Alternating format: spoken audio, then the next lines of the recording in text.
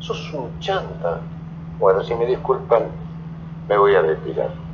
Porque prefiero no compartir la mesa con este simio. Así que, buenas noches a todos.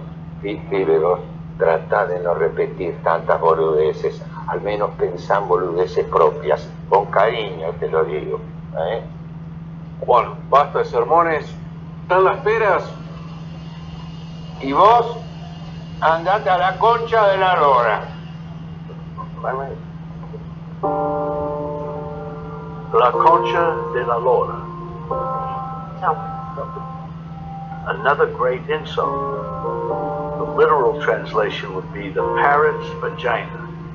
But the translation is useless. It doesn't have the poetry or the power of La Concha de la Lora. A variant of the same insult, also very used, is La Concha de tu madre. That is to say, your mother's vagina. This one is a little more aggressive and more transcendent since it refers to the origin of the human being. Manuel! Anyway, I like better La Concha de la Lora. It's pure poetry. I could never use it myself in public, but in Manuel's mouth, it's music, a tango. La Concha de la Lora. Disculpame el mal momento que te hice pasar.